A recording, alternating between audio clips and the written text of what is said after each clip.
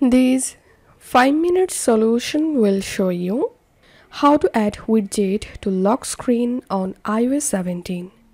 First of all, make sure to update iOS 17, then open Control Center. Now long press on Control Center, tap on this plus icon, and I'm going to customizing this current wallpaper.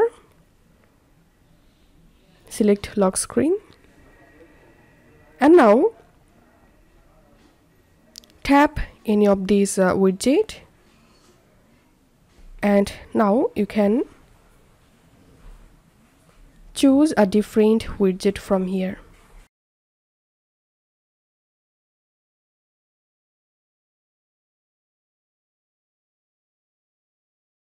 And to remove any widget from your lock screen, select the widget and tap on this minus icon, and the widget will be removed.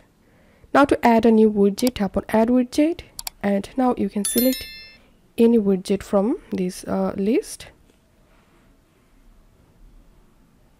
So this is how we can do it. If you find this video helpful, don't forget to subscribe 5 Minute Solution. See you in the next video.